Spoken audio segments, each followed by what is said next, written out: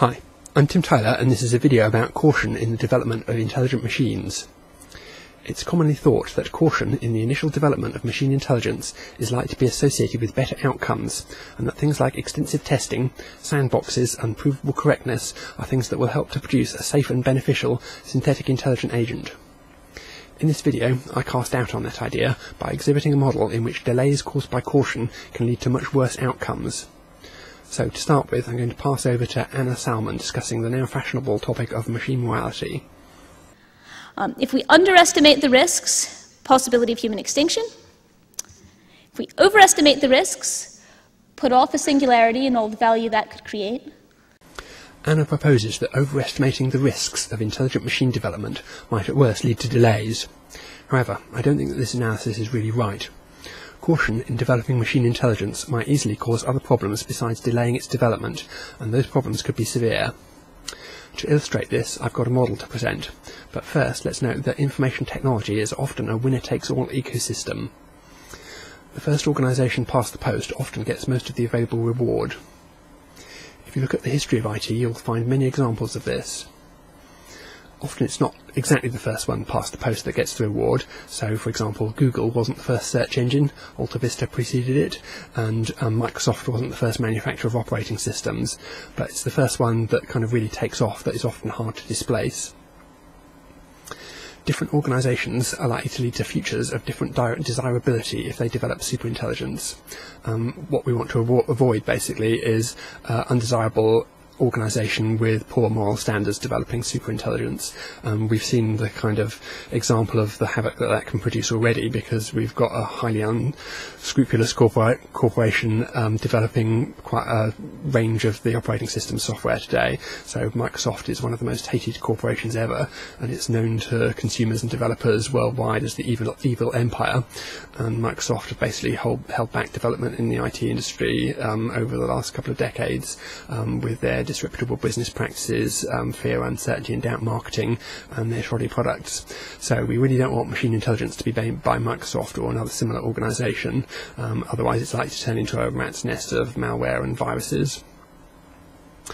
Other organisations also, we don't want to see them developing machine intelligence. So, for example, spammers or the mafia. Spammers have got a nice example of a reverse Turing test problem which they would quite have access to machine intelligence to solve. But obviously we don't want that kind of organisation being first to develop machine intelligence. So with that in mind, here's my model of the development of intelligent machines. The time axis goes vertically, so time progresses in that direction, and here are different organisations, 5 different organisations in my model that are developing intelligent machines, and they're racing towards kind of human level intelligence up here somewhere, and as time passes each of them gets closer, perhaps at a slightly different rate from each other, and you'll see I've labelled the different organisations in different ways. The idea here is that the black hats represent organisations that are evil and undesirable and disreputable, or just generally poor quality organisations that we don't want to see develop superintelligence.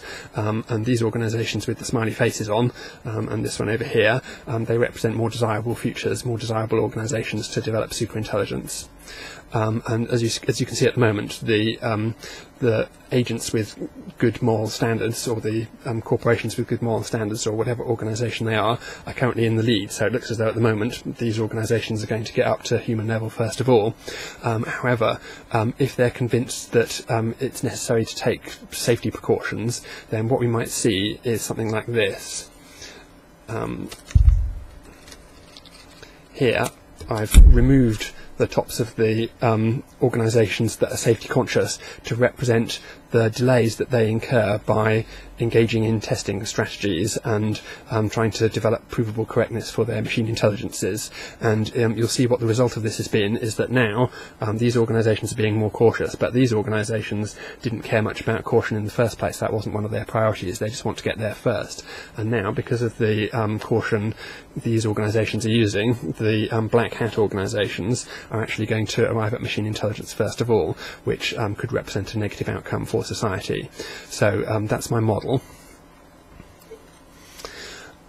If one organisation is a long way ahead, then a small delay might make little difference, but history is replete with inventions that occurred independently, nearly simultaneously, and the invention might happen in several different places within a short time span, so it's quite likely that the organisations will be neck and neck, more or less as I've portrayed them in my diagram. Delaying on safety grounds simply cedes the initiative to other, less scrupulous organisations. The proponents of delaying on safety grounds seem to think that a slower, more cautious approach is less likely to lead to negative consequences. However, they apparently pay little attention to the possibility that the main effect of delaying would be to handicap your own project, thereby ensuring that another organisation with less inclination to delay on safety grounds reaps the associated benefits first. The effect doesn't just happen if you overestimate the probability of disaster and so are overcautious. Any cause of caution that delays the projects of the organisations, the desirable organisations with the smiley faces associated with them, more than the organisations with the black hats on. So, in summary, delaying on safety grounds may not just cause development to take longer, but it's likely to result in the future being left in the hands of an agent constructed by an organisation with few moral scruples. This is a counterintuitive conclusion. You might think that being more cautious would result in a reduced chance of a negative outcome. However, in this model I presented, the reverse is true, and the model seems to fairly realistically represent the current situation. So, enjoy.